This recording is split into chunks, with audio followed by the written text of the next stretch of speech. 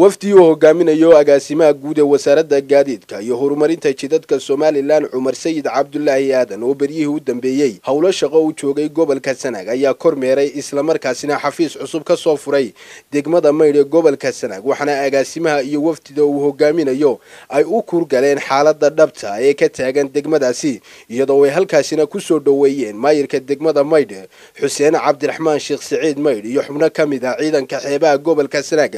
oo ka warbixiyay baahida loo qabay xafiiskan cusub ee halkaasi laga furay agaasimaha iyo agaasimayaasha kale ee la socdaba waxaan leenahay ku soo dhawaada degmada taariikhiga ee degmada Maydh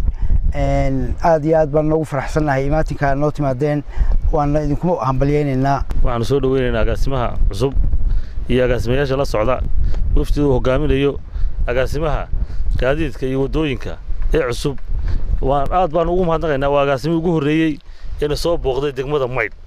waxaan leenahay waa degmo taariikhiya waa degmadii laga ulkamay ku soo dhawo agaasime oo ku soo dhaweynaa oo kula shaqeynaa haddaanay ka ciidan ahaan iyo haddaanay ka degmo ahaanba waxaan wasaarad ahaan halkan ujeedadaan u nimi waxa weeyaan inaanu soo kormeerno soo indheeyno xaaladda ay ku sugan yihiin gaadiidka badda ee degmada Maydh wasaaraddu waxay ka shaqeynaysaa waxay u aasaasantahay inay ka shaqeyso 3 department oo waaweyn oo ah waaxda gaadiidka cirka dhulka iyo badda safarkaygu wuxuu daaran yahay inaanu warbixin ka siino maamulka iyo ciidanka baddaba roolka ay wasaaraddu ku leedahay waaxda gaadiidka badda oo iyadu ah cidda ay u xil wasaaradda qaranka ugu xil saaran sidii looga shaqeyn lahaa sidii loo horumarin lahaa gaadiidka isticmaala badaha shuruucdooda iyo xeerarkooda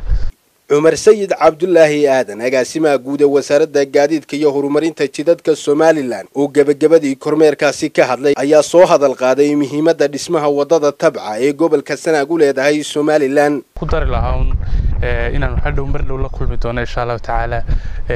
gudida dib u dhiska wadada tabca oo halkan xarun ay u tahay oo runtii hawl iska wax u qabsaa ka soo waday wadadan oo ah runtii wadaad aad u taariikhi muhiimna u ah gobolka Sanaag iyo xeebtiisa ku xidhaya insha Allah wayagana waa wareysan doonaa maadaama wasaaraddu ay tahay wasaaradda gaadiidka iyo horumarinta jidadka waxaan isla eegi doonaa insha Allah bal sidii ugu dhaweey u wada shaqeyn doonaa wasaaradda iyagu iyo wixii laga qaban karo wadada